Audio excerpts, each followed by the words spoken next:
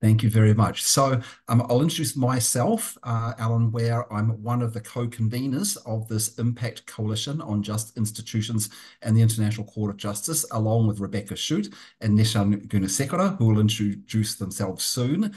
You also see a couple of other people who are on screen, or they're not visible on screen at the moment, but you see their names there, Drea Bergman and James May, who are helping run the technical side and making sure everything runs smoothly from Citizens for Global Solutions. So thank you, Drea and James, for your technical support to make sure that we have a smooth meeting today.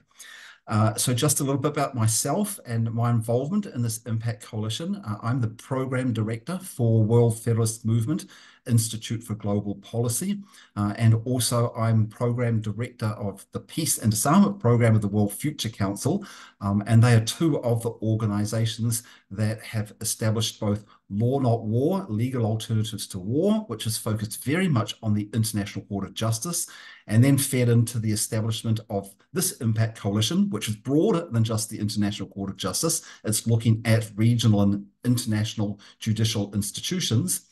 And the ImPACT Coalition, which we'll say a little bit more about soon, was formed at the Nairobi UN Civil Society Conference. And I'm also involved as a global coordinator of parliamentarians for nuclear non-proliferation and disarmament, so very much engaged in the nuclear disarmament issue as well as in judicial institutions. So that's myself. I'll pass on to Rebecca Shute to introduce herself. Thank you, Alan. And may I say I'm delighted by this turnout and seeing so many familiar names and hopefully later on faces, as well as a lot of newcomers who I'm looking forward to meeting. My name is Rebecca Shute. I'm the Executive Director of Citizens for Global Solutions. CGS is the US member organization of the World Federalist Movement Institute for Global Policy. We've been around since 1947 and working on international justice issues throughout that trajectory over the decades. I'm also the co-convener of the Washington Working Group for the International Criminal Court, and I've previously served at the ICC in the Office of the Presidency, with a dual role in chambers and a diplomatic role focused on the universality of the Rome Statute. I also previously directed the International Law and Human Rights Program of Parliamentarians for Global Action, dedicated to universality and effectiveness of international judicial institutions. So with that, I'll pass it to my friend Neshan. Thank you, Rebecca, Alan. Good evening to everybody, connecting from Lund, south of Sweden. I'm Neshan Gunasekara. I'm a lawyer from Sri Lanka and currently based at the Raoul Wallenberg Institute of Human Rights and Humanitarian Law. It's a great privilege to connect again with some of you and meet some of the new friends who've joined us today. I'm also co-chair of the Peace and Disarmament Commission of the World Future Council alongside Alan, and happen to work with Alan and others very closely, and link to this conversation through my close work with late Judge Christopher Veeramantri, who was a former judge of the International Court of Justice. So great pleasure to be here. Look forward to our dialogue. So thank you, Rebecca and Neshan. Now, if we had 2 hours for this event, we would also be able to go around and everyone would be able to introduce themselves one by one, but we don't have that amount of time today. So what we'd like to ask you to do is just to include in the chat, I believe that it's been enabled so everybody can write into the chat, like your organization, perhaps where you're from, the organization that you're associated with, if you're associated with an organization, and maybe a brief sentence about why you've joined the ImPACT Coalition or what you might like to see from the ImPACT Coalition. And as we're going through, we'll make sure that we read what's in the chat. But also, when it comes to times when you may want to ask a question or make a comment, we'll also ask you when you do that verbally to introduce yourself verbally. Okay, so we're going to now just show you the agenda for the meeting today. I was wondering if, Drea, you can start the slideshow so we can show the agenda on the screen.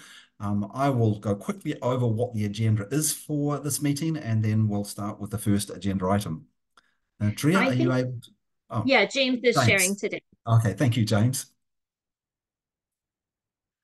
So we'll just go through to the next slide. Thanks. So we've just done introductions to ourselves, and hopefully you're now putting introductions to yourselves in the chat box.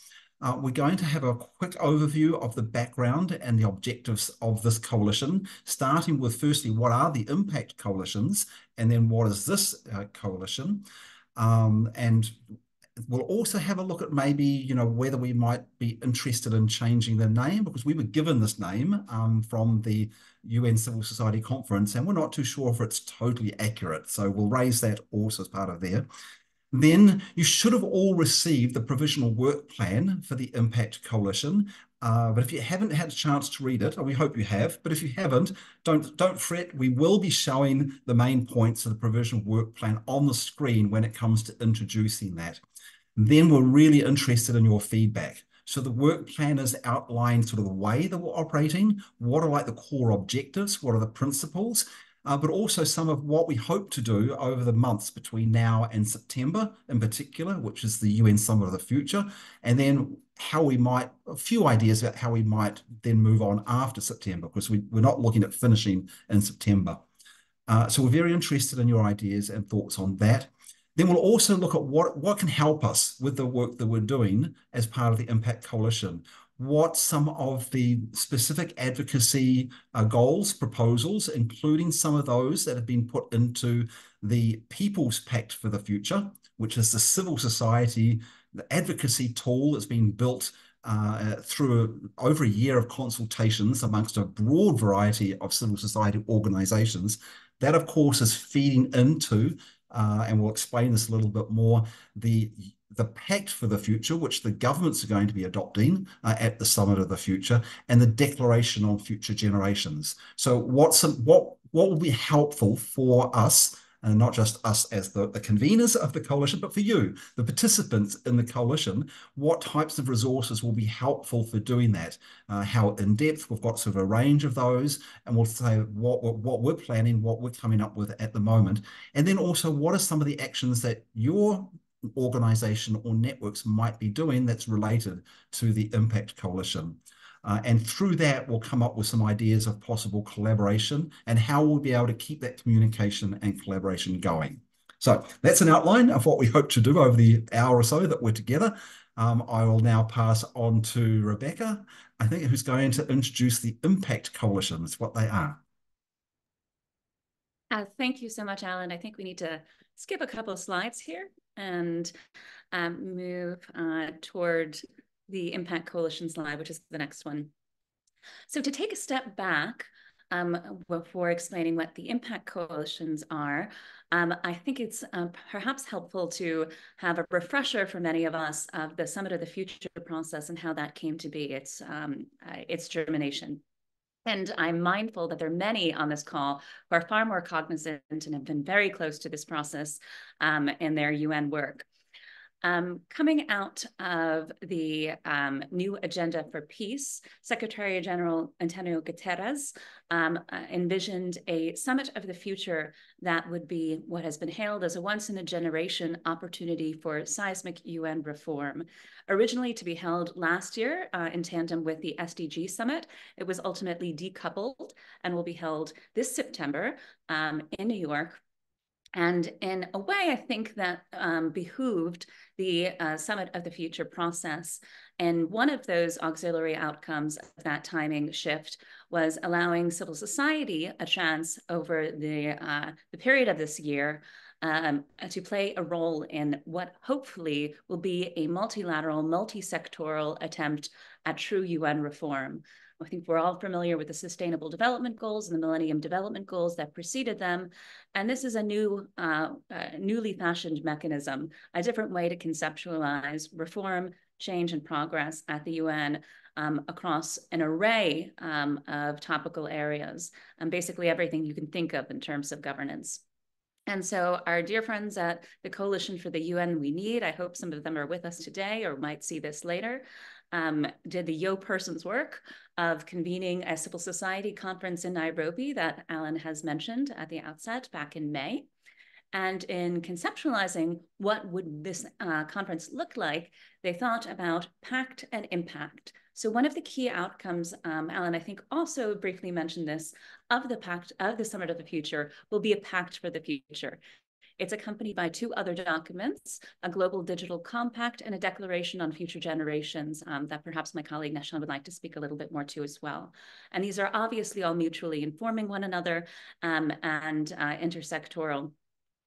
So day one of the Civil Society Conference focused on the 5 chapters of the Pact. And we now, as of this morning, have the People's Pact ready to be disseminated that we can share in the chat here that Alan mentioned. The structure of the People's Pact mirrors the Pact for the Future with 5 chapters. And they are focused on the financial architecture to support UN, the chapter on peace and security, a chapter on digital and technological considerations, a chapter on future generations, and a chapter on global governance reform. And Alan and I, with Neshan, have been working on the peace and security chapter, and Neshan also in the chapter on future generations. So we're very happy to now share the fruits of that labor with you. And so the second day of this conference introduced a new modality of participation, these impact coalitions. And these were seen as hopefully the aspiration of a truly civil society generated, diverse stakeholder constituted process to work with states and others to advance key reform initiatives leading up to and beyond the Summit of the Future. And these coalitions came to Nairobi in a variety of levels of maturation. Some of them newly formed, embryonic. Some of them had already been working in various, perhaps not constituted in that form, but in various means and methods, and then everything in between. They also have different lifespans or anticipated lifespans. Some of these coalitions are intended really to work up to the summit and the summit only. And some, such as what we hope will be the case here with what is currently called Just Institutions and the International Court of Justice, we hope will live beyond. And so when we get to our work plan, you will see the short, medium, and long-term goals. I also want to say that it's incredibly important to us that these coalitions be mutually reinforcing, that they are collaborative with one another and with existing mechanisms. And so, of course, for us, this includes the Coalition for the International Criminal Court. And I have to apologize for many of my dear friends within the CICC community who are in The Hague this week with the NGO roundtables, and so have not been able to attend the session, but rest assured there will be outreach there, as well as coalitions that are supporting new or envisioned judicial institutions. I'm very pleased to see my colleague David Gallup on the line, who leads a World Court of Human Rights coalition. We also work with the founders and implementers of the International Anti-Corruption Court. And these are just the judicial coalitions and civil society organizations with which and networks with which we work. We also see the absolute essential need to work with coalitions focused on, for example, the rights of future generations, on Earth governance, on any host of issues that the international legal system could be seized up to contemplate. Also, peace and security obviously is eminently important to this whole enterprise. So I think I will stop there on the explanation of what impact coalitions are, and I'm very happy to try to take any questions before we all get into what we hope this coalition can accomplish and its backgrounds and objectives. Before we maybe go to the floor for questions, if Neshan or Alan, my co-conspirators, want to add or correct anything that I put in the record. Thank you very much, Rebecca, for outlining the role and objectives of the impact coalitions and starting the conversation on the judicial institutions. I just want to give the opportunity for Neshan to say a little bit more about the judicial institutions, and maybe we can go to the next slide because we have the key ones up on screen with the next slide. And this will just give it a little bit more of the substance of what the judicial institutions are and the role they play before we go into the work plan. So Neshan, would you like to give a bit of an overview on this? Sure, Alan, thank you. And for Rebecca setting the context. I think at the very outset, to possibly repeat myself for those who are in Nairobi, is to reiterate that it's 125 years since the first Hague Peace Conference, which established the first international tribunal for the peaceful settlement of disputes, which is the Permanent Court of Arbitration, which was one of the key outcomes of the 1899 Peace Conference at The Hague. So it's quite an interesting passage of time, this 125 years since that time, which paved the way for the League of Nations and the Permanent Court of International Justice, and now the International Court of Justice, the International Criminal Court, the International Tribunal for the Law of the Sea, at the international level, and of course, various other institutions, ad hoc institutions, and regional tribunals and courts as well. So whilst there's been possibly almost, 3,000 years of judicial adjudication at the local, or what we call the national level loosely today, the international adjudication has really been spearheaded during the last 125 years. So this coalition really focuses on the wider kind of the collaboration between these institutions, but a specific look at the International Court of Justice, its jurisdiction, and the International Criminal Court. Remembering that there is an interplay between these separate institutions at the international governance level, whether it's at the multilateral level and at the regional level, when we look at how the International Court of Justice or the International Criminal Court has its counterplay in the European Court of Human Rights or the Inter-American Court of Human Rights and so forth. So this is a brief overview. There are many others who are well versed on this subject, but I'm happy to dig deeper as the dialogue opens up, Alan. So thank you. Over. Thank you very much, Rebecca and Nishan. The next section we're going on is to actually look at the work plan. But before that, if anyone has any comments or questions that they want to raise about the institutions and the role of the institutions, we have an opportunity to do that now. Rebecca, you wanted to add a little bit more. Yes, I think it's important to also contextualize why this coalition is important and what its overarching aims seek to accomplish. And that is to promote both the universality and the effectiveness of these institutions, as well as earlier mentioned, potentially contemplating new institutions. And I think we understand, perhaps those in the room who are friends of international justice, why that is never more important than it is today, when we see courts and the brave individuals who work for them as judges, as prosecutors, as members of secretariats and registries under attack. It can never be acceptable to threaten the independence and integrity of a judicial institution. And it certainly is unacceptable to raise the specter of sanctions. I mentioned at the outset that I'm the co-convener of the Washington Working Group for the ICC. So this is, of course, an issue that we are highly seized of at the moment. And I see some of my friends who regularly join us on the call as well. We hope with this coalition to also push for the greater effectiveness of these institutions. While we support wholeheartedly their existence and their necessary role within a global governance framework, we also realize that there are areas that they could be improved in terms of efficiency, in terms of transparency, in terms of procedural matters, and in terms of substantive matters. And so much as the Coalition for the ICC continues, including notably this week, to work with that institution to help it continue to realize its mandate to its fullest potential and continue to improve and enhance its working methods, we hope that this coalition will have an opportunity to do the same across an array of institutions. So forgive me my soapbox moment, but I thought that was important to bear in mind. Well, thank you, Rebecca. You've segued into the start of the work plan. So I'll ask James to shift to the next slide. Sorry, we have Rebecca. one hand raised, Emma Osang, and it's so great to see you here, Emma.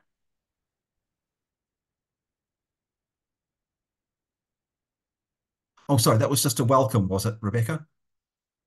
Oh, Emma. Sorry, Emma's going to say something. Yes. Emma, if you unmute yourself. Thank you. I wasn't sure if I was being heard. So on the previous slide, I'm new to this, so pardon the question if it's really out of context or out of place. Yes, on the slide. My question and clarification, perhaps someone can help me understand, is the institutions mainly so let me rephrase that.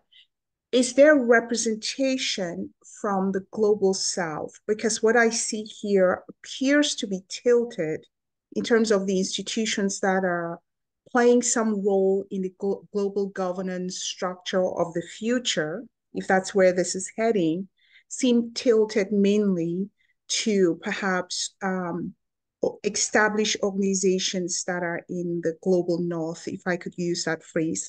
And again, I must say that I'm coming to this new, though very interested. And so the question may be completely out of context or out of place. So if that can be clarified, I would appreciate that. Thank you. Thanks, Emma, and it's a totally appropriate question. It's actually really good to understand how these courts work, because that's an important part of recognizing, are they able to contribute to justice and the issues which they're dealing with, or not. So Nishan, do you want to start off on this one with having a look at in a sense, a bit of an overview of the composition of the courts, regional and the international institutions, just to demonstrate their composition and their representation? Sure, Alan. I will give it an initial response. Thank you, Emma, for raising this important question. So in the kind of geographic location of these institutions, you may just wonder, oh, they're mostly in the global north. But if you look at how they're represented and in their functioning, say, for example, the International Court of Justice, and if you look at the number of judges, the 15 judges that constitute the full bench of the International Court of Justice, they represent the whole members of the United Nations, and there is a representative mechanism on selecting these judges. And the 22 judges of the International Tribunal of the Law of the Sea and so forth. That's one aspect. And another aspect is perhaps this question was really a valid one, say another 40, 50 years ago. If you look at the type of cases that were heard by these the tribunals, were mostly restricted to one or two cases, again, coming from affluent states and so forth. But today, every member of the United Nations are able to go before these institutions. And one quick example of this is currently the International Court of Justice is beginning a process to hear an advisory opinion on climate change, which was pushed forward by an inspiring effort of young people from the Pacific Island states that moved the whole General Assembly last March to get a consensus resolution at that level to ask this important question from the highest UN organ in the world.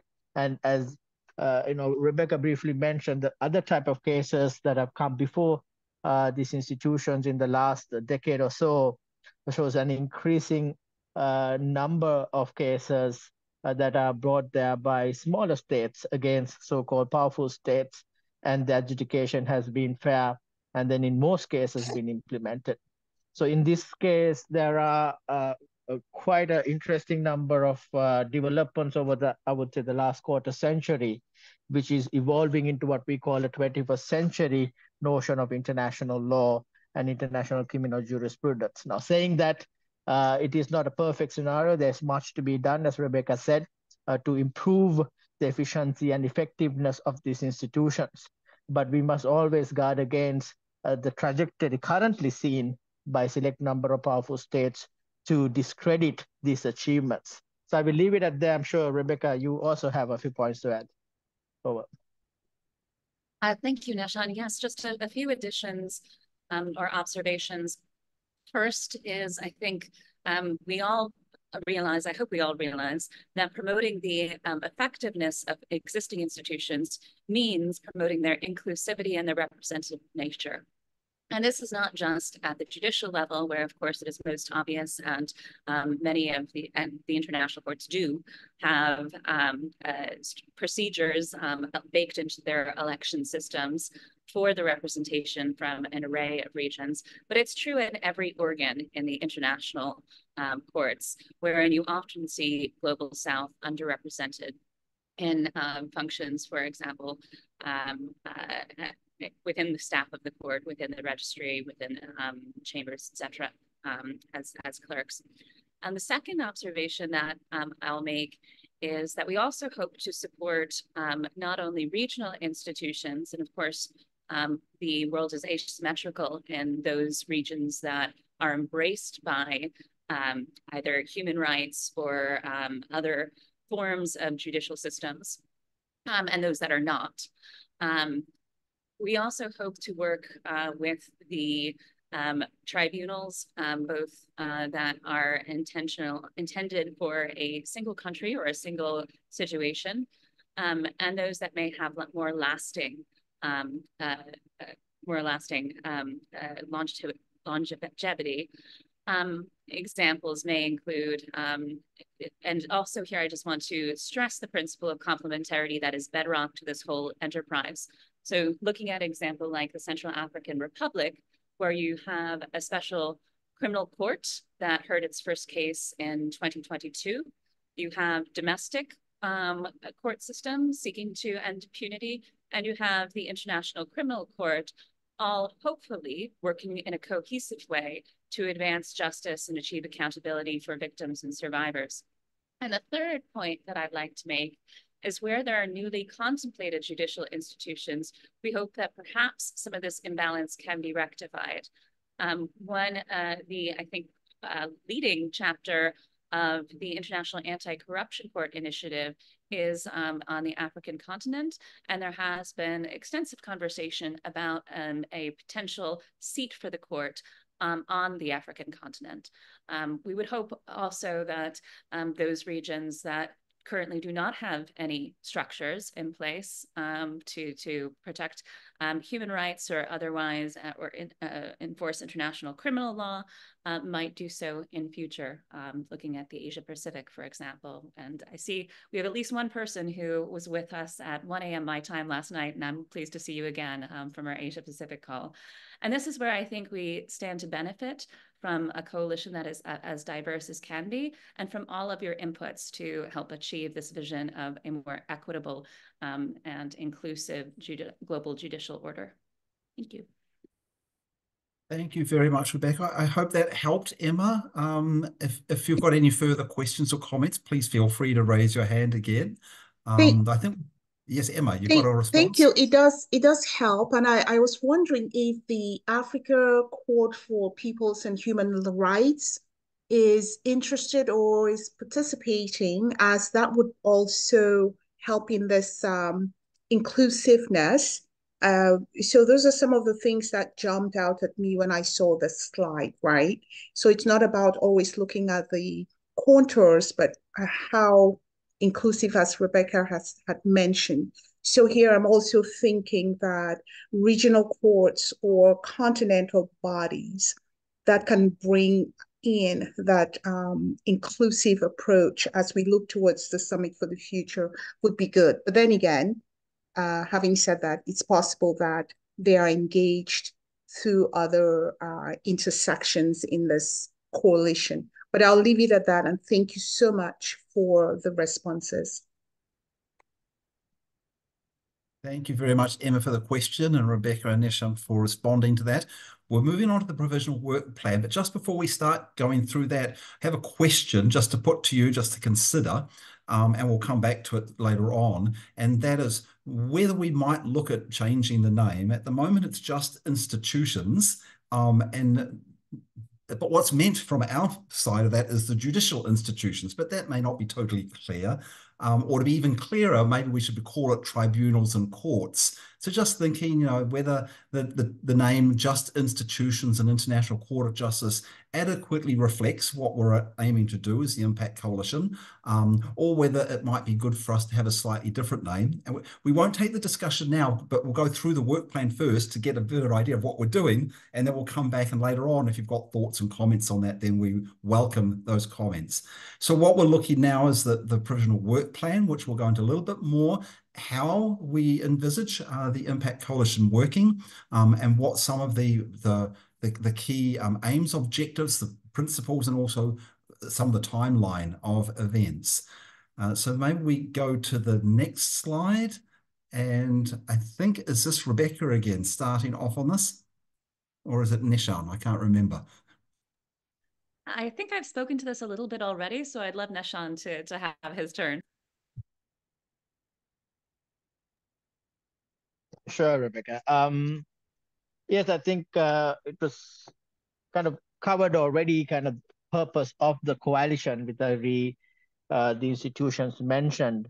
But a couple of points to highlight here is the role of civil society in engaging in these processes. And I think whilst Alan asked for kind of ideas on renaming of just institutions, the first point is that, and this was made clear even in our discussions in Nairobi, that this process and this journey is not meant only for international lawyers or those of international legal background, but it meant for wider civil society, because that's where really the strength is.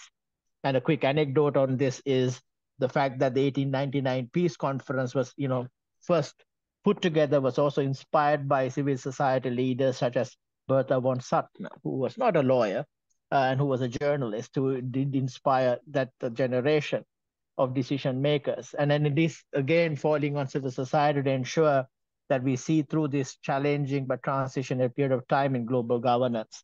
And these institutions that were created really to move away from aggression and forceful ways, including use of war as a dispute resolution, and to get into a pacific settlement of disputes. And that's been one of the key achievements of creating these institutions, and we seem to still not have got it right. And I think this is one of the overarching aims, to ensure that the complementarity between these institutions are strengthened further, and through civil society action and inclusiveness is brought to the front, alongside how this would work through not only the Summit of the Future this year, but also through other developments taking place within the international adjudication processes, including ongoing cases, as well as future cases that are going to come before these institutions.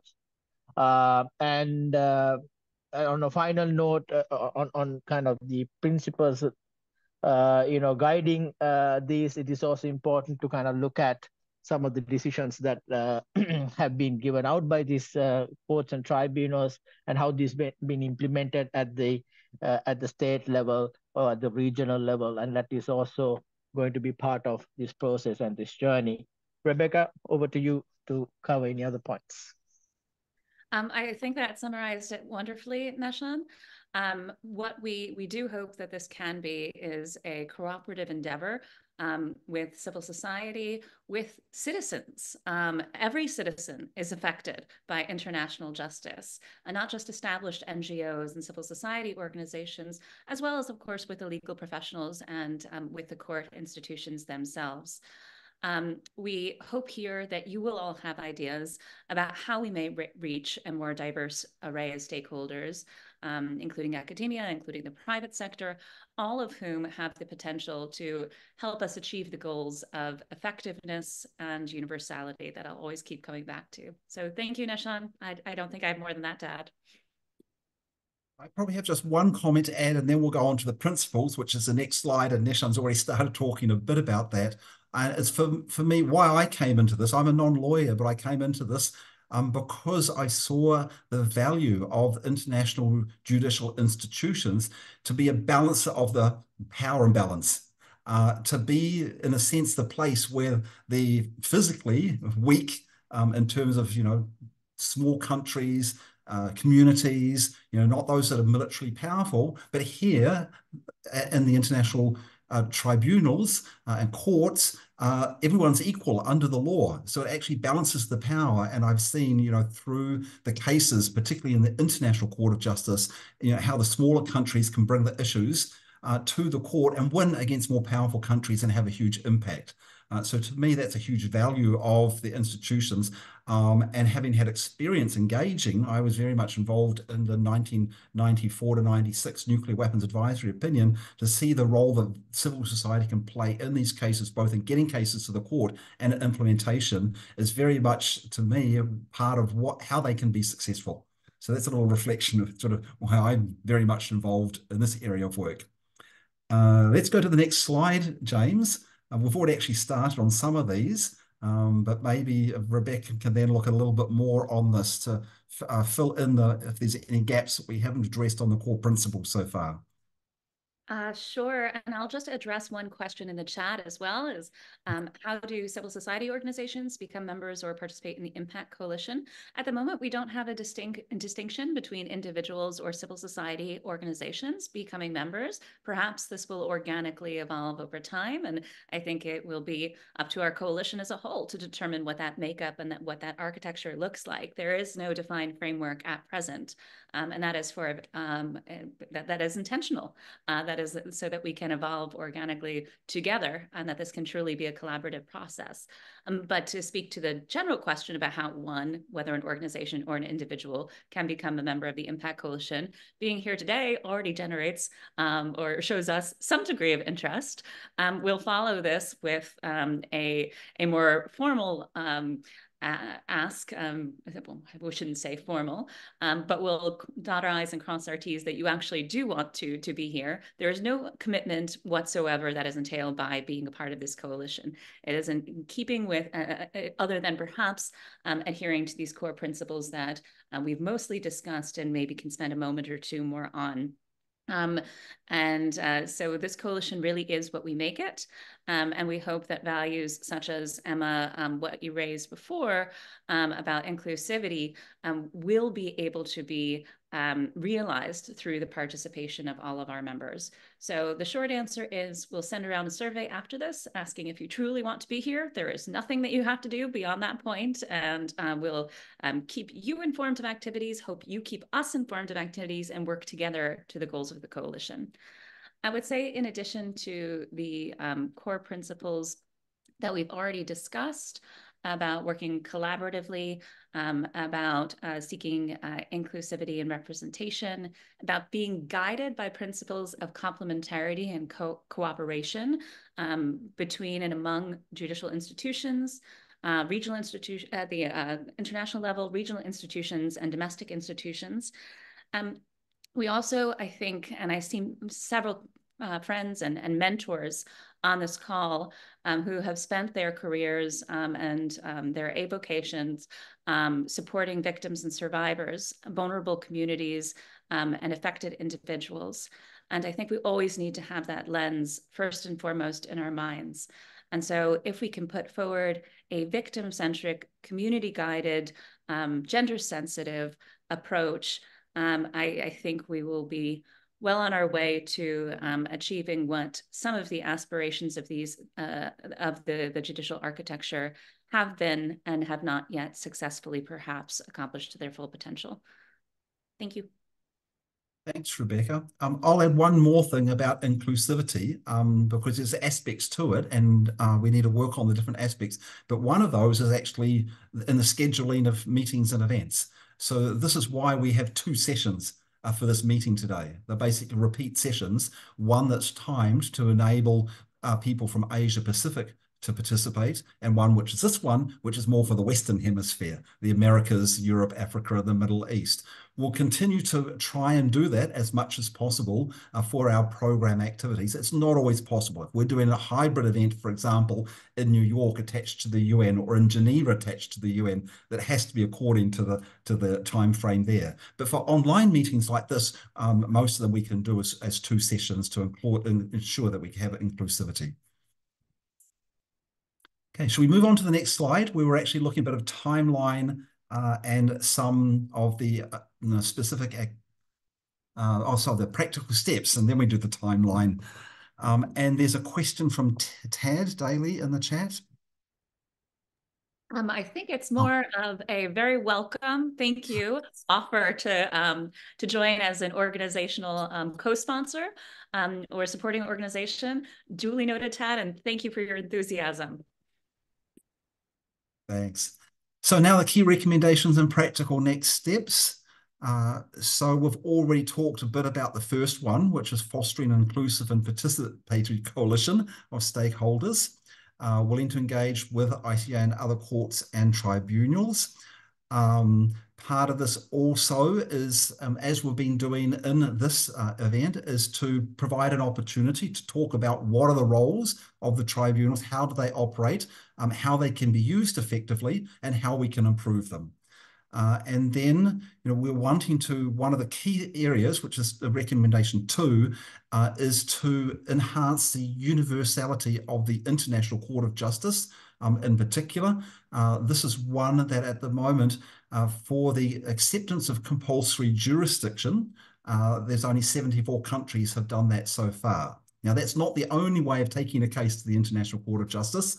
There are also jurisdiction through treaties and the advisory opinion process. But one of the key aims of this is to build the campaign for universal acceptance of the jurisdiction of the International Court of Justice, which would be, the ultimate objective. But any progress along those ways is going to help in terms of building more adherence to legal approaches to resolve these international disputes. Then the third recommendation, we've talked a little bit about the Pact for the Future already and the People's Pact for the Future. We're wanting to engage very much in getting a strong attention to the important role of judicial institutions in the Pact for the Future. That's the government adopted document. In the first draft, there was nothing. We've got now something in the second draft, thanks to some of the like-minded countries, thanks to civil society engaging in the consultation process and in highlighting the importance of judicial institutions, but more could be done. It's still quite weak, the comments on the judicial institutions in the Pact for the Future. So that's one thing, continue to engage in the consultation process. We will get on to also the, in parallel to what's happening with the Pact for the Future, we also want to work sort of, in a sense, parallel to that. And not everything has to be agreed in the Pact for the Future to make progress. Individual states can sign on to the jurisdiction of the court, can be involved in taking cases to the court, or other areas of support for the judicial institutions can be developed through the fact that the UN Summit of the Future is helping us to highlight these things, but it doesn't require having to be in the Pact for the Future. So parallel efforts to support the courts, including through work with like-minded states, and we'll come to something specific on that. And what was the last one? Look beyond the Summit of the Future. So those are some of the key approaches that we're looking at taking. Rebecca. If you'll indulge me just to take a deeper dive in a couple of these. Firstly, Enid in the chat has said per universality, same for ICC, not just ICJ. Absolutely. As somebody who's worked on the universality of the ICC through a number of fronts, and we are all proud members of the coalition for the ICC. That is very much an aim of this coalition, and we will continue to be as supportive as we can be. With regards to the ICC, of course, as you well know, Enid, and unfortunately many on this call, we also have, and to Tad's point, and I would love to hear your question about engagement in the United States, we also have to be, unfortunately, alert to threats, particularly in my home jurisdiction. And what I'm referring to, of course, is the passage of HR 8282 in the House, and the potential that it might come up in the Senate. If any of you had the ability to participate in the opening session of the CICC roundtables, which I'm hoping not, because it was at 4 a.m., I think, local time, here on the East Coast at least, you would have heard very sobering remarks by all three of the court's principals about the utterly devastating effect that sanctions would have on the court. We've been here before with individual sanctions placed in 2020.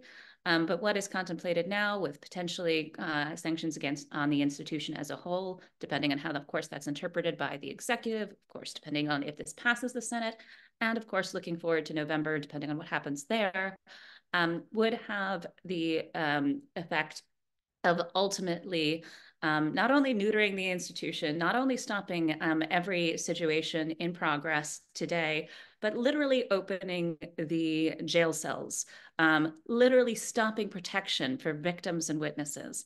So when we try to raise awareness in the United States, particularly because my organization is a US member-based organization, that is our remit, we have to dispel and quash a lot of misconceptions and deal with a lot of misinformation when it comes to the International Criminal Court. When it comes to the ICJ and universal jurisdiction through declarations of acceptance of compulsory jurisdiction over contentious disputes, we're in a little bit of a different place. The 124 states that have ratified the Rome Treaty, Rome Statute versus the 74 states accepting compulsory jurisdiction, we have identified a number of states that are not part of the ICJ regime that really there isn't a reason, there is not a political reason, there is not a deeply entrenched, it seems to us at least, and our colleagues and those with whom we consult, including the member states themselves, there's not an objection there. In some circumstances, it's small states worrying about resource constraints and worrying about bandwidth. In others, it's not on their radar. And so this group of like-minded states a few years ago, led by Liechtenstein, Romania, Japan, others, Norway, I'm not going to get to New Zealand, I think, right, Alan? Did I miss New Zealand? Okay, can't miss New Zealand. Had published not only a declaration for sign-on for states who were eager to accept compulsory jurisdiction, but a handbook that explained the ICJ and its role. And interestingly, 3 states that signed a declaration have not accepted compulsory jurisdiction. And that's also because of bureaucratic and administrative reasons in capitals, not, as I say, a lack always of political will. So here where we talk about the universality of the ICJ, and we talk about the universality of the ICC, and we talk about supporting both of these institutions and their independence and protecting their judges and their staff, there are similarities and there are differences. So I did want to drill down a little bit on that one. And I'm sorry I've been talking too long, but I also do, with some folks on the line that work very hard for new judicial institutions. We've tried to open up that space in the People's Pact for the Future for the contemplation of a World Court of Human Rights or an International Anti-Corruption Court, and that will not be left in a document gathering dust, hopefully once the Summit of the Future is here and gone, but that can be something that this coalition can take up, knowing that there are others who are specifically focused on those goals that we are complementing and hopefully not competing with. Thanks, Rebecca. I think I'll ask James now to go on to the next slide, because you started talking about our work, for example, with a like-minded group of countries that are working on building acceptance of the jurisdiction of the International Court of Justice. So that's one specific program action that we're taking.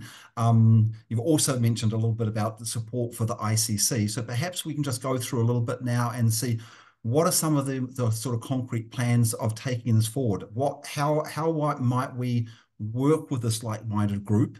You've mentioned there are a number of countries that haven't yet accepted the jurisdiction of the ICJ that could be quite open to this. How are we going to reach them? And we've got some of that listed down here in the provisional timeline. So I think I'll swing back to you again, Rebecca, on this, just to give a little bit of an outline of what are some of these concrete plans. Isn't it Neshan's turn? Neshan, would you like to take this slide? I've been talking quite a bit.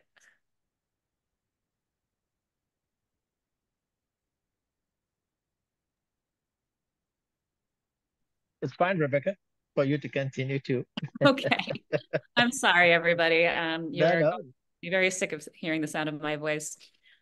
So we are here in June, having hopefully with these 2 sessions convened our first virtual coalition, and having sensitized at the outset, at least, we didn't expect you to have photographic memories or take screenshots of the provisional work plan. This will all be shared with you again. It has been shared in the lead up to this call, but we hope you will be able to offer substantive commentary hereafter, having been formed, of course, back in May in Nairobi.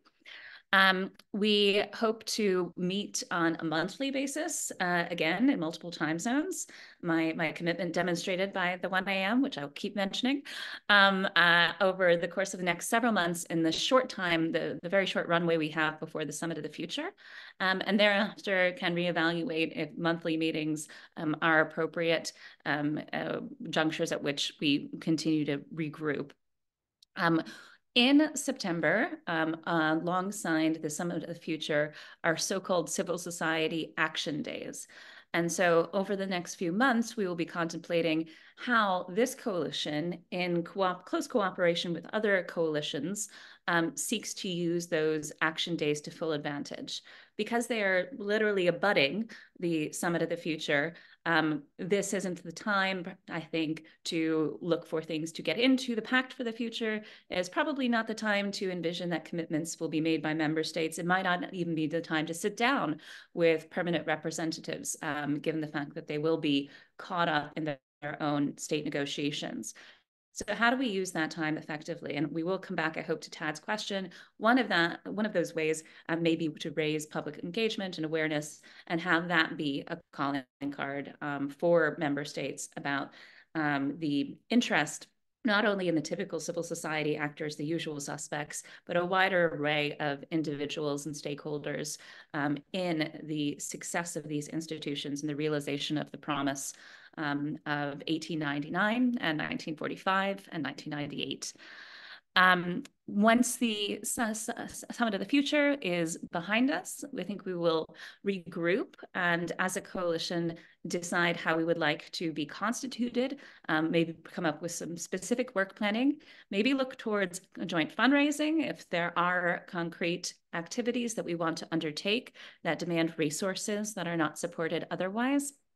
And so this might be a formal organizational structure. It might be looser. And I think it really is up to us collectively to decide what that might look like. So that's all we have in terms of our provisional timeline from now through the first quarter of FY 2025. I use the US fiscal year, so that is October to December. I realize that's probably not the best way to frame this in terms of being inclusive of folks from other regions, and I will rewrite this slide for next time. I think that's it for me, Alan. Thanks, Rebecca. Was there anything more on the plans for the hybrid event with the like-minded states? So we're looking at doing this in New York, probably not inside the UN, but I think we've got the possibility of doing it either at the Baha'i International Community Center or at one of the missions of one of the like-minded states. But can you say a little bit more about that? Is this something which we're getting a little bit more on track with when we might be able to do it and how we might be able to pull that together? Because this hybrid event is something which I expect we'll be able to invite member states to come there in person in New York, but also others to participate online from around the world. Yes, so we have had very positive conversations with a few of the like-minded states, and particularly Liechtenstein and Romania are interested in collaborating on a co-hosted event of the nature Alan mentioned. Romania in particular has a history already with the Legal Alternatives to War campaign that is very complementary on the universality of the ICJ, that is very complementary to this coalition. The then permanent representative spoke at our launch event last October and is now a sitting judge at the International Court of Justice. There has been a proposal that this could be around International Justice Week or International Justice Day, which is July 17th. These are upcoming and also coincide with the high-level political forum this year. So this will be a little bit of a technical logistical challenge to pull off in time, practical challenge. But if not then, shortly thereafter, certainly before the Summit of the Future, we hope to have this event co-hosted with like-minded states, targeting states that have not accepted jurisdiction and that are open to exploring that. And we have a few in mind. And I see a raised hand from Cyril. Yeah, Cyril, welcome. You have a question or comment? Yeah, Introduce yourself, Cyril. I'm Cyril Ritchie, the first Vice President of Congo, the Conference of UN NGOs, and President of the Union of International Associations. Just two small questions. Would you give us more ideas and clues as to what you're thinking of doing on the action days? This is going to be in a terribly intense period. The two action days are 20 and 21, so that's immediately before the summit. And everybody is going to be very, very, very deeply involved in a whole range of activities. So what is it you have in mind, and how will that be prepared? One tiny remark, Rebecca mentioned that she was at the moment working on the US fiscal year. Why don't we just stick with the calendar year, which is pretty well universal, so that the first quarter of US fiscal year becomes the last quarter of 2024, and more people will understand that, I suspect. Thank you. Cyril, I completely agree with you on the latter point. Please forgive me. I think this was probably coming out of a budget that I was doing at the time. Easy change. Alan, do you want to take the first part? We've been discussing this a lot. Yeah, so with regards to the action days, Cyril's quite correct. It's immediately before the Summit of the Future. Governments will have already decided, what their positions are going to be. The draft pact, the pact for the future will basically be decided. There's not much influence that the action days could have on what the governments are agreeing at the Summit of the Future. It might have a little influence on what they elevate a little bit more than others in their presentations, but probably not, because they've probably already got their speeches arranged also. And it's a high-level week, or the high-level period of the UN. So the governments are so busy, not just on the Summit of the Future, but on a whole lot else, which is happening, including bilaterals and many other things. So what we're thinking more is that we're probably going to have more possibility to have cross-fertilization of civil society in those action days, so that we can engage with other impact coalitions. We can elevate what things are coming out of here that we can take forward. We'll have an idea. This is what's in the Pact for the Future.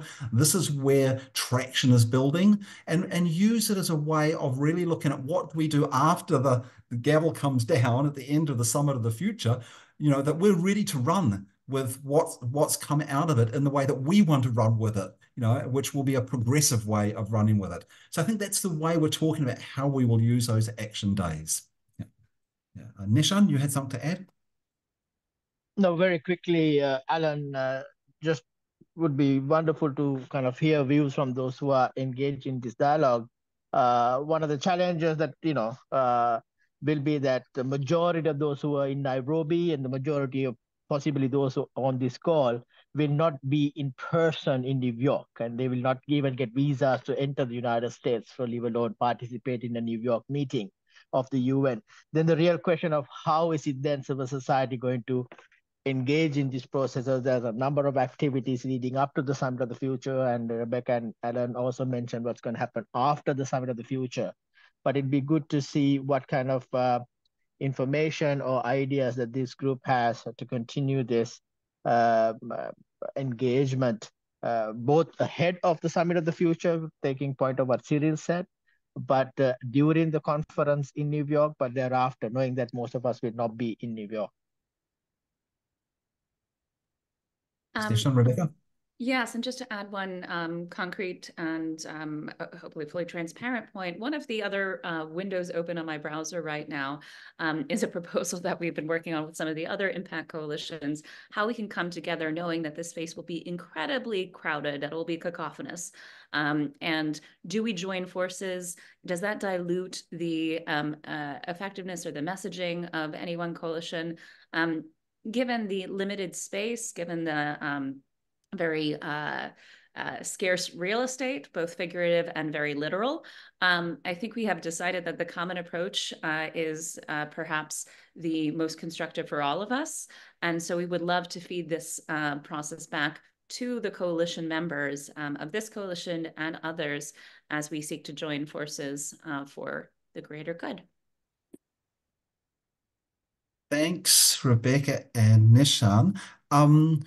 Moving on to the next part, which is other opportunities and for taking forward the objectives in the impact coalition that are arising. And so we can leave the slide on or we can go to the next slide. But one example, and which we're active on, is the Non-Proliferation Treaty PrepCom, which is the nuclear non-proliferation, where governments are meeting for 2 weeks in Geneva.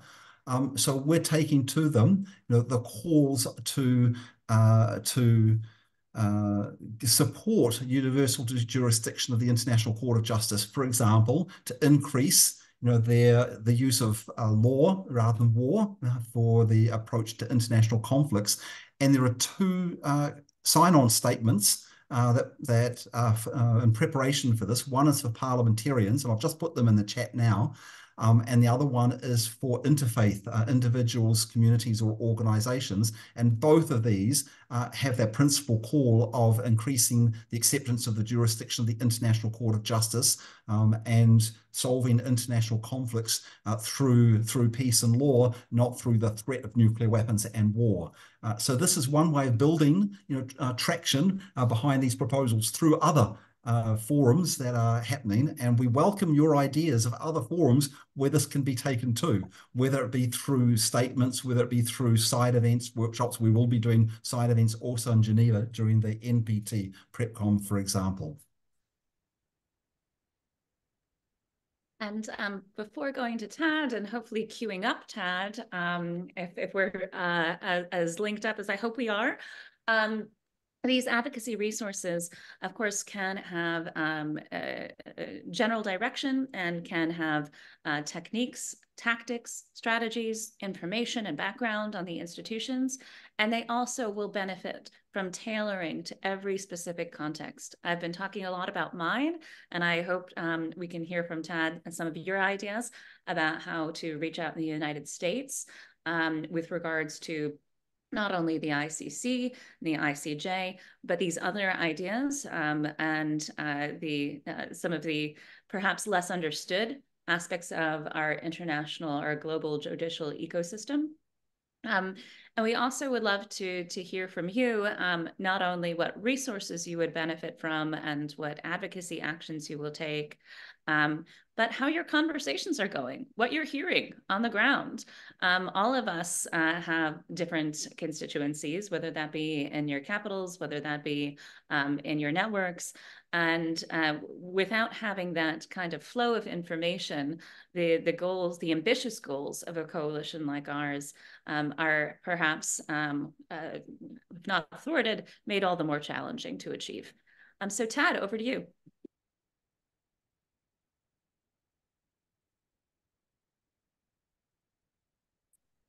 Hi, folks. Can you hear me? Hello? Yes, we can. Good. I don't know if you want to turn my camera on. That's not hugely important, but here I go. First of all, thank you, you all. It's really good to be here. This is very impressive.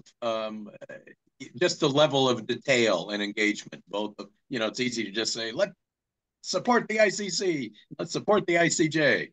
But you all with this Impact Coalition are going into a great deal more detail, both about what goes on at those institutions and about public engagement, which is what my question is about. Rebecca and Alan, I know you pretty well, and I think you know that most of my public advocacy is directed at preaching beyond the choir, at trying to get these conversations out beyond our own small, narrow circles. So with all that preamble, and this is a little unfair of me to just kind of pop this on you, but I'm going to do it anyways. I just want to ask, there's a presidential debate in 2 days. Donald Trump versus Joe Biden. And I've watched a lot of these over the years. I've been in the room for a couple, and often they go to the audience and they ask the audience to ask a question.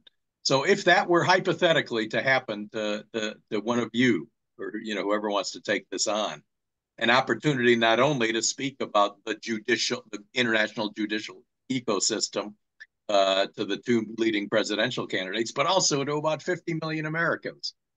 If you had that opportunity, what would you say?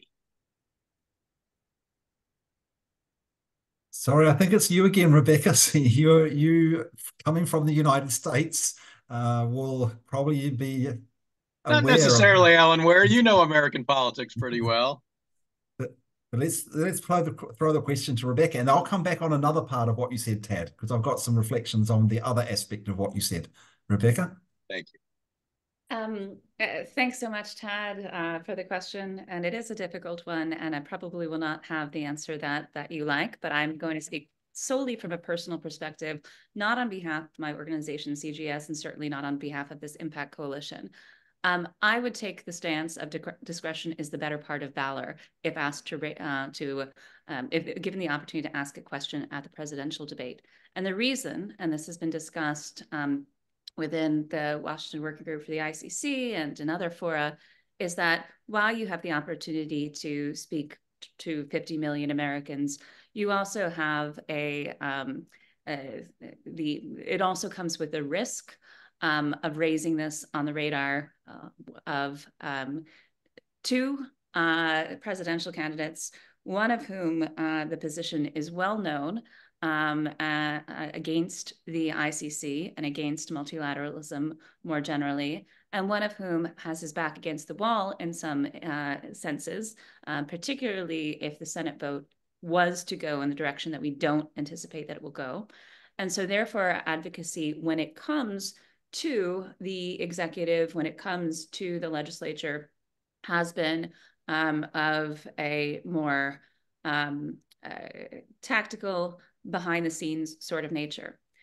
That said, I agree with you wholeheartedly that we need to reach the Vox Populi. We need to reach across the United States. And that is the goal of my organization, our organization, as you are a chapter leader, a longtime member, been part of this movement far longer than I. Not to age you, Tad, but we have a number of mechanisms to do that. One, and I can give you some concrete examples. This week, hopefully, we will put out through our op-ed service a short piece condemning the sanctions or threat of sanctions against the ICC. Through our journal, we recently published a piece by Ambassador David Sheffer, along with your wonderful piece. Ambassador David Sheffer was the first at that time styled ambassador at large for war crimes, now styled ambassador at large for global criminal justice, and signed his name to the Rome Statute on behalf of the United States that, of course, we never ratified. David's article was "The United States Must Ratify the Rome Statute." I'll be traveling with him this week, toward the end of this week, to a small town in Massachusetts to hold a community conversation about America's place in the world and the world's place in America. And one of the facets of that conversation will, of course, be the ICC and the global judicial architecture more broadly, and why it is of paramount importance that the United States play a visceral role, an integral role. We've had the great fortune over this administration to have some very key allies within the State Department who have done what they can and have done more probably behind the scenes than some of us know. We've been privileged to have some candid discussions, but there's probably a level of candor that cannot be reached, that cannot be breached, rather. We have been thrilled to see the United States cooperate with court selectively and not thrilled about the selectivity. So to answer, I hope that answers your question about a strategic approach to advocacy in the United States in support of the ICC in particular, but of this whole project generally. There are some on this call who could answer this much better than I. And then also to your question about how to reach how to reach the public, how to reach citizens at large. Thank you. Thanks. I see Emma's hands up, but just before going to Emma, I've got a reflection on the other point that Tad made, and then maybe Nisha may want to have a reflection as well. And that is where, Tad, you mentioned the importance of going outside into the broader community in order to take the ideas of the importance of judicial institutions. And I think we mentioned this right at the beginning. This is not just for the lawyers and the policymakers. This is something which we as the broader civil society need to see as relevant. And that's part of not just from us, the conveners here, but we throw back to everybody who's participating in the ImPACT Coalition. What are the organizations? What are the movements? What are the meetings, events, assemblies that you're participating in? If it's a human rights, there's a role for judicial institutions. If it's environment, there's a role for the judicial institutions. Neshan's already given an example, for example, of the climate case in the International Court of Justice, which is so important to the climate issue. So engaging and taking the importance of the judicial institutions, the International Court of Justice, International Criminal Court, plus the proposal for an International Anti-Corruption Court, for example. There's also a proposal for an International Court on the Environment.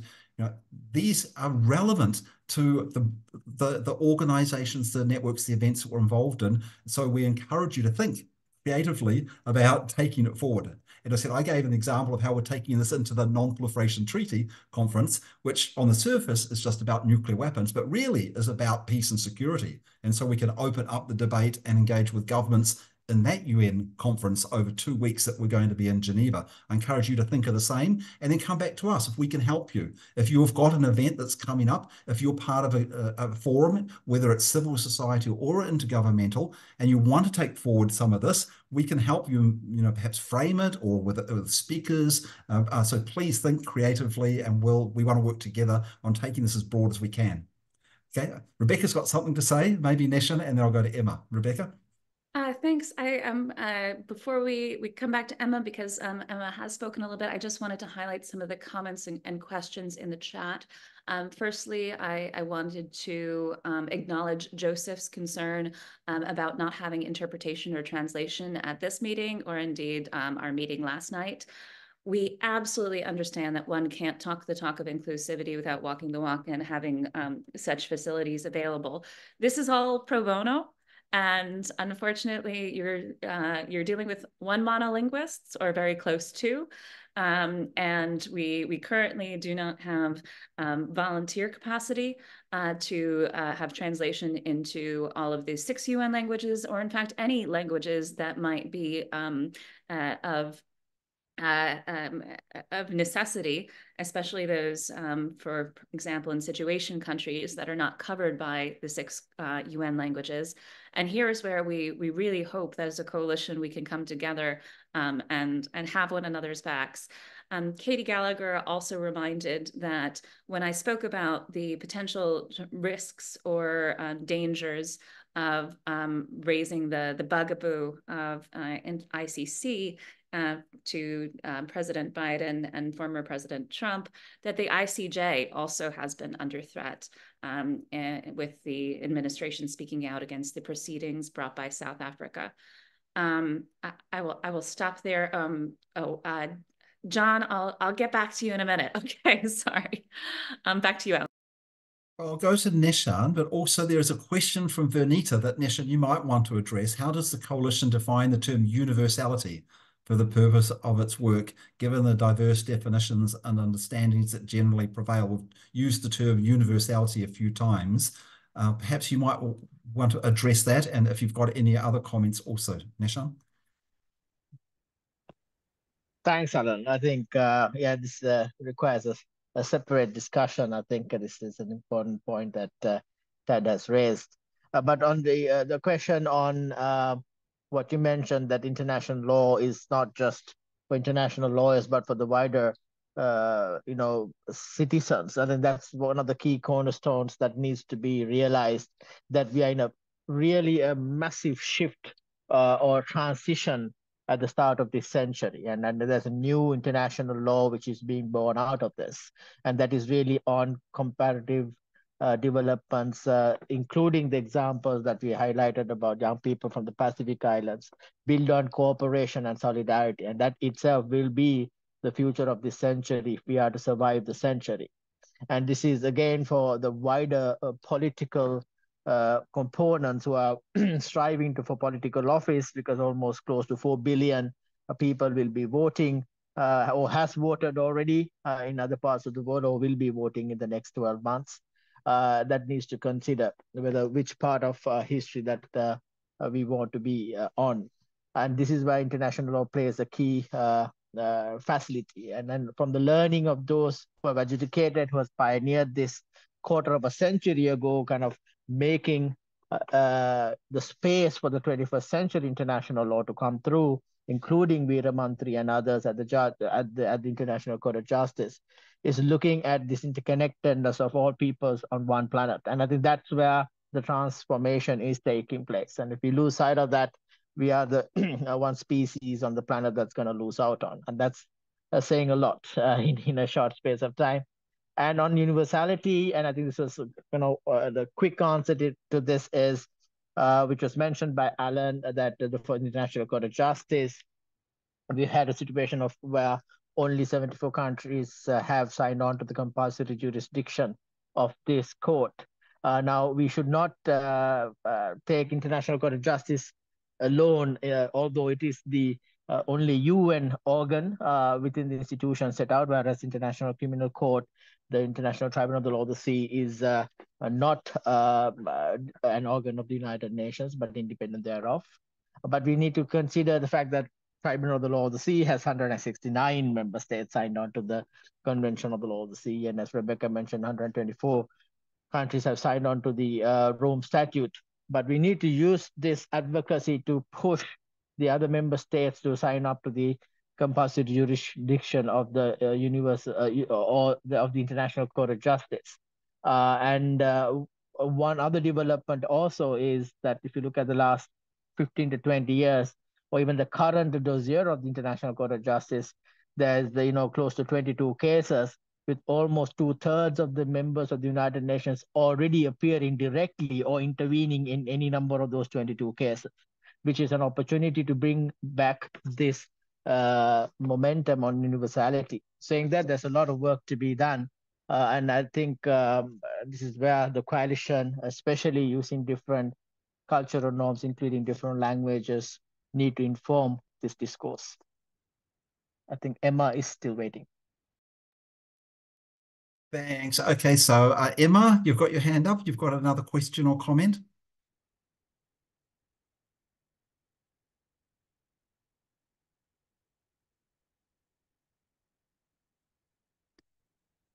Can you unmute yourself, Emma? Yes, I was talking on mute.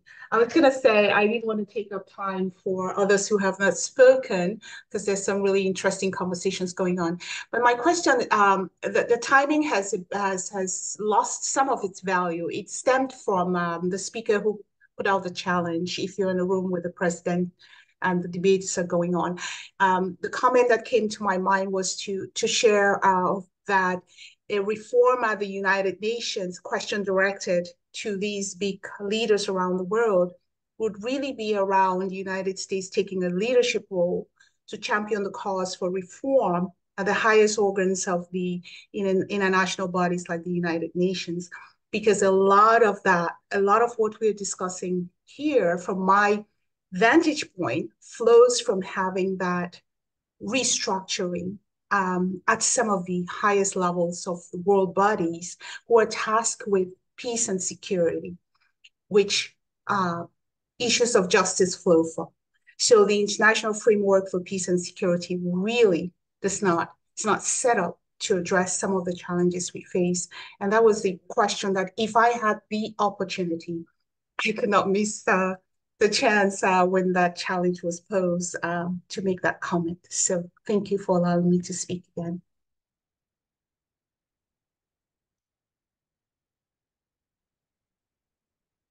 Sorry, I clicked off. Thank you, Emma. Just a quick response to that. As Rebecca mentioned at the beginning, we're one of 20 impact coalitions. And there are other impact coalitions which are taking forward more the United Nations reform, for example. There is actually an impact coalition on UN reform, and that's with a strong focus on the Security Council, but also on some of the other bodies. In this impact coalition, we're focusing on the judicial institutions. So, of course, we're also looking at some reform and improvement of those, but I think you're asking a slightly different question, which is more to do with reform, for example, of the Security Council. So part of what we're also doing with the impact coalitions is having some cross-fertilization meetings. We had a joint meeting of a number of the impact coalitions. Was it last Thursday, I think, if I remember correctly?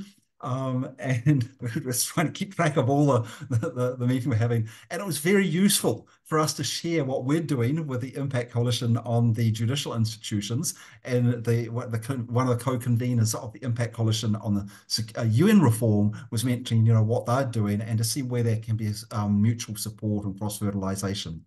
Yeah. Rebecca, you had a comment also? I do, and thank you, Emma, for your provocative remarks. And I'm sorry that this might actually be, and I'm glad that we still have a little bit more time, that we don't end on what might be a pessimistic note. But I'll give you an anecdote that I think actually illustrates the intersectionality of UN reform with our enterprise here on supporting judicial institutions.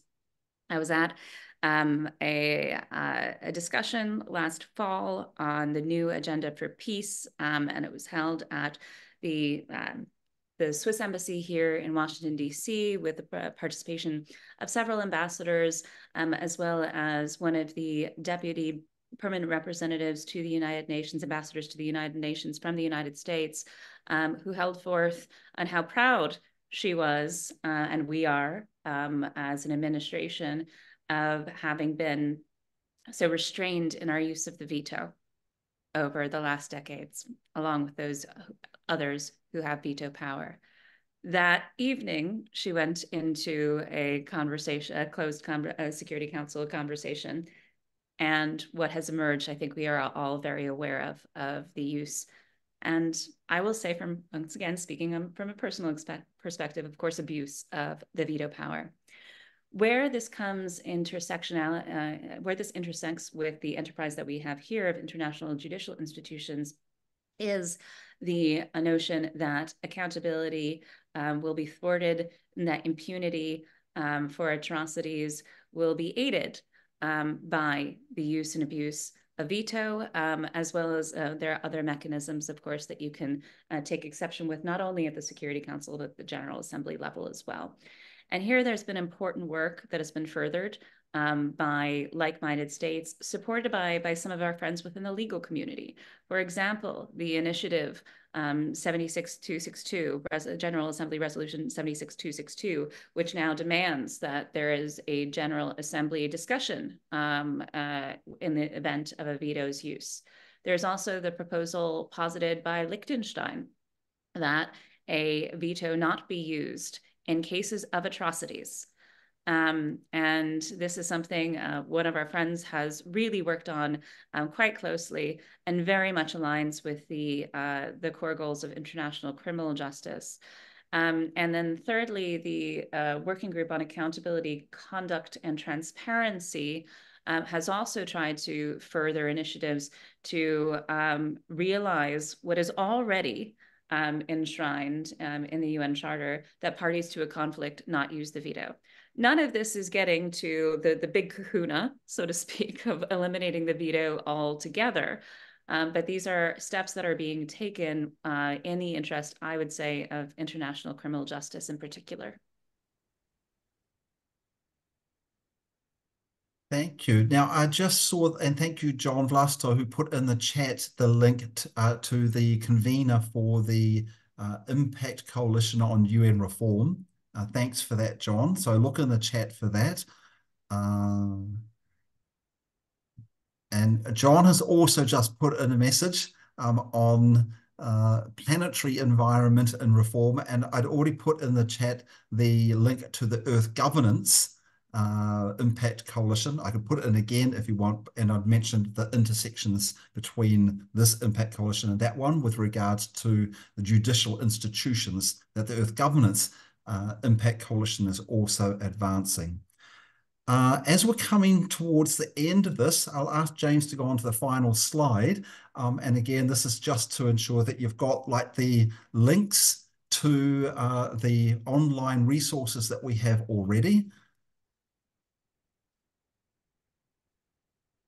If we can go to the final slide. And then just a mention also that I believe that Citizens for Global Solutions will also be hosting a web page for this Impact Coalition. Is that correct, Rebecca? Yes, thank you, Drea, very much for putting that into action. We will follow when we follow up with our thank yous for this session with links to that page. We're not getting the final slide. Oh, there we go. Thank you so much. So there we already have our webpage or Global Solution. Citizens for Global Solutions hosts a webpage for Law Not War, which is mentioned as a part of the Impact Coalition. That's the one focusing primarily on the International Court of Justice. There's also the link for the Coalition for the International Criminal Court, and we'll put in there the link to follow the cases before the International Court of Justice. And as we mentioned, there will also be at some stage soon Citizens for Global Solutions hosting a page for the Impact Coalition where we will upload resources and other things so that you've got access to that. I think we're coming near the end. Rebecca, you've got something else there? Yes, well, Enid has her hand up, but I also just want to highlight when we follow up from this meeting, in addition to the resources that we've shared with you and curated and that will continue to grow, thank you so much for all of those who have been putting resources and perspective in the chat. And with your kind permission, we would like to share that with the community as well. There are many interesting perspectives here. There are many initiatives to follow. And we hope that this can be a space for connecting amongst ourselves as well as furthering this coalition. But I saw that Enid also had her hand up. Maybe it's been taken down now. I'm not sure, Enid, if you still want to speak.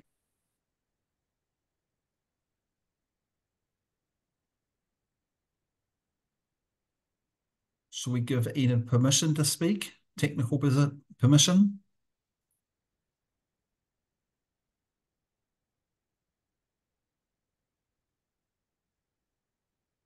You now have it, Enid. Am I unmuted? Yes, you are. Right. Okay, as I've been listening to all of this, and Rebecca knows well, I've been involved with the ICC, representing various bar associations, including Philadelphia, since was created in 1998. And I'm listening to what you're saying, and I think one of the things I've learned is that when you're talking to people, you really need to clearly note all of these different institutions and what they are and what they stand for, because people have no clue. And so you're talking about many different institutions other than what you're projecting here, what you're deciding. And I guess it would be helpful, it certainly would be to me. You talked about the Impact Coalition, you talked about other things. What in the world are they all doing? And is it not possible that there's a lot of overlap among them all? So why are we creating another group? How it's still not clear to me what the bottom line is here in terms of exactly what this coalition will be doing, what others have been doing, what this coalition, the need for this coalition, over what some of the others have been. I mean, I know some of the actors you're talking about. The Liechtenstein is very involved. The veto at the Security Council, that's Jennifer Trahan, has written a very colleague of mine, very informative book from a legal perspective on that. I mean, that's just what I'm thinking as I'm listening to you, because I know when I speak, if I don't tell the difference, what the differences are between the different courts, the ICJ, the ICC, the courts for Yugoslavia and Rwanda, people have no clue what you're talking about. So that's just, how do we avoid the confusion? I guess that's my bottom line. And why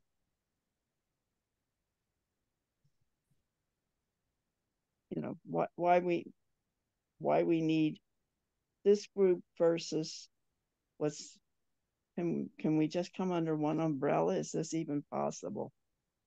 So my thoughts. Thanks for listening. Thank you very much, Enid. I'll give a quick reflection, and the others might want to look at it also.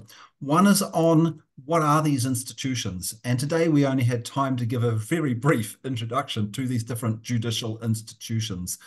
With Law Not War, we've been going into more depth on the role of the International Court of Justice. And if you want to sign up for Law Not War, you'll be getting updates on the different court cases. How does the International Court of Justice work? Why these cases are important, and what are a lot of the success stories and the impact that they've had. The Coalition for the ICC, International Criminal Court, is doing the same in terms of cases in the International Criminal Court. And what we've been looking at is trying to get more of an overview, and it's only been very brief today. So one of the things we've been thinking is maybe it would be useful for us to do an education webinar, which is going through the different judicial institutions in more depth, and just do that. Just look at a little bit more at the ICC, the International Court of Justice, ITLOS, International Tribunal of the Law of the Sea, and have a bit of a comparison between those so that people know a little bit more about these judicial institutions. So I think what you've been saying is that may be something that's quite useful. On the other thing, we are cooperating. That's the whole idea of the Summit of the Future, is actually to look at the intersection of these different processes and the different aspects, and so that's with the ImPACT coalitions, they may be focusing on something different, like the Earth Governance Impact Coalition is focusing on environmental issues and how to take that forward. The ImPACT Coalition on the International Anti-Corruption Court is like, how do we address corruption? This one is on, of course, the judicial institutions. The one on UN reform is looking at UN reform. So they've got to focus on specific processes or specific aspects of these, but we're also looking at cooperating together. And we did that, a lot of intersection at the Nairobi conference itself. We're having meetings of the ImPACT coalitions, but also the People's Pact of the Future is bringing a lot of those together and seeing how they work together and the intersection.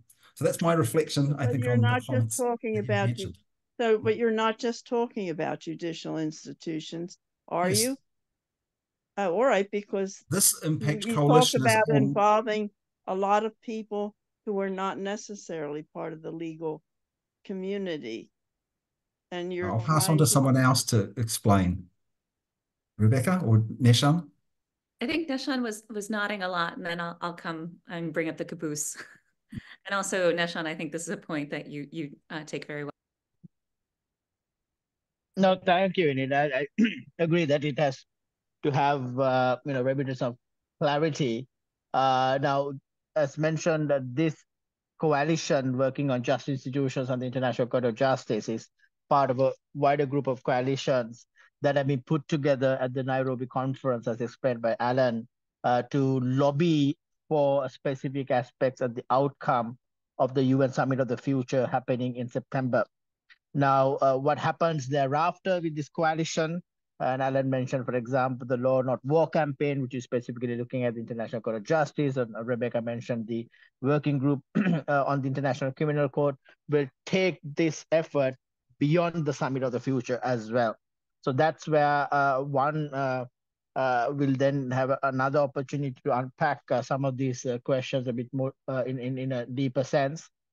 And just to reiterate what Alan said, that the outcome, for example, the chapter 2 of the People's Pact that Rebecca and Alan were involved in putting together on peace and security, which includes just institutions, International Court of Justice, the International Criminal Court, and the newer models that have been put up there, also cuts across other recommendations of the People's Pact. So I think that's one other key element which we are lobbying for, so that the intergovernmental process at the UN Summit of the Future, which is really led by the German government and the Namibian government when it comes to the Pact for the Future, the Dutch government and the Jamaican government, who's working on the Declaration on Future Generations, which is one of the key annexes to the Pact for the Future.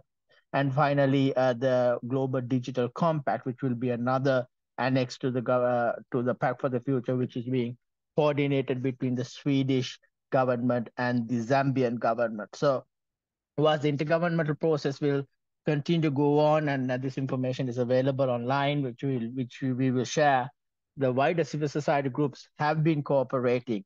And of course, against many odds, including lack of resources and funding, so forth. But there's been an incredible effort so far.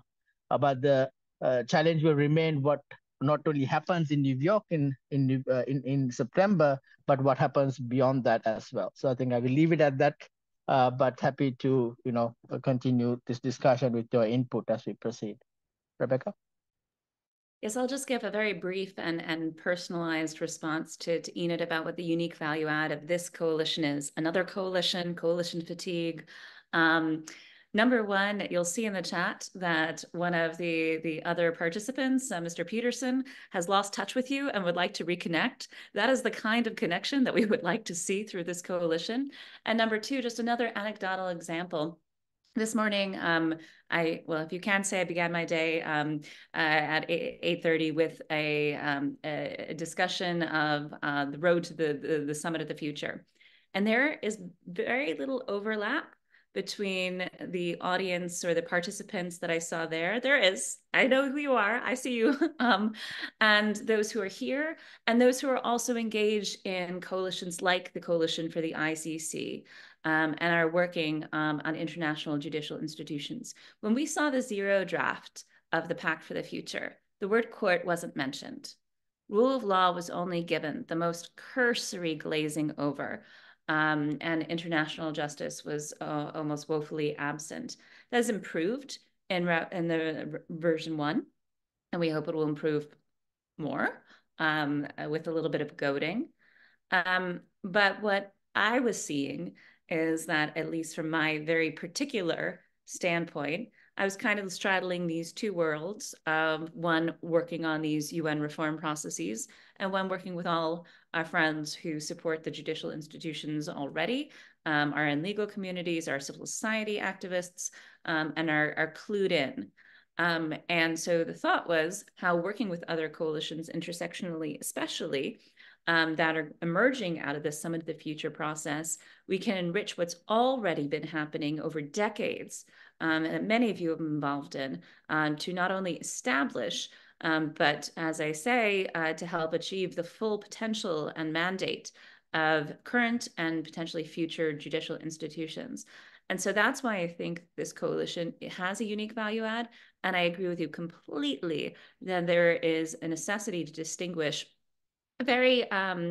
articulate very specifically what each of these institutions are. And now that some of them are in the news more than ever, the ICC and the ICJ in particular, with cases around similar geographical jurisdictions, but with very different jurisdictions in terms of subject matter. this informational role, this role of dispelling and quashing misinformation, I think could not be more important. And so I think this is hopefully what this humble coalition can strive to do. Thank you very much. And just before we close, I did want to just address Judith Hand's question that was in the chat about why not we just all come together to have a global peace system. And I said, wonderful vision. That's actually the vision of my organization, World Federalist Movement. You know, the global peace system would be a proper world government. That's very ambitious. We put it forward. We've got lots of discussion about how that would work. It's guiding a lot of the work that we're doing and building better global governance at the moment. It's a big stretch. It's too far for what the governments are prepared to do at the moment, but we're holding out that vision, and we welcome further conversation on that idea of what would be an even better global system, you know, building so much more on what we've got at the moment, but having even more progressive change. That's part of the ongoing conversation. And these are ideas and comments are all really, really valuable and really good to feed into this. You know, we've got different time spans of how we're taking forward some of these ideas. You know, some of them are smaller, incremental steps that can happen sooner. Others are bigger picture, which will take a little bit longer, and they can work cooperatively together. One's not in opposition to the other. So I want to say thank you to everybody who's asked questions or put forward ideas. They're all valuable. Now, sometimes we may say, well, in this ImPACT coalition, this is more appropriate to take forward this aspect, you know, the courts and the tribunals. There are other related ImPACT coalitions, take forward others that we are cooperating with. So not everything will happen in this space for the dialogue, but we're participating in the other spaces. And so everything that you're bringing forward is very is welcome. We thank you so much for your participation. We look forward to the continuing participation. We will be contacting you with further questions, ideas, resources, and hopefully we can continue the engagement.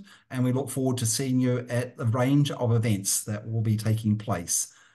That's all from me. Any final comment from Rebecca and Neshan? Only that we were so pleased that so many of you have joined us today. So many of you raised comments in the chat, and some of you, we were lucky enough to hear your voices. But as we send more materials, or as you just live with this conversation and think about it and ruminate, and also have your own activities that are moving forward, we hope that this will be an open space for discussion, not just in monthly meetings, but through the coalition mechanism itself. So for anyone who didn't speak up today, or anyone who didn't feel heard or get an answer to their question, please come back to us. Please continue the conversation online, and we look forward to hopefully seeing you next time. And then there's one last question from Cheryl Spencer. And yes, we can save the chat. We've recorded this for the members of the coalition. And I think we have a version of the recording that includes both the spoken visual and also the chat there. So that will be available to everyone. Thank you very much, everyone. Have a wonderful rest of your morning, afternoon, night, or whatever it is. And we look forward to continuing in conversation with you. Thank you. Bye. Bye.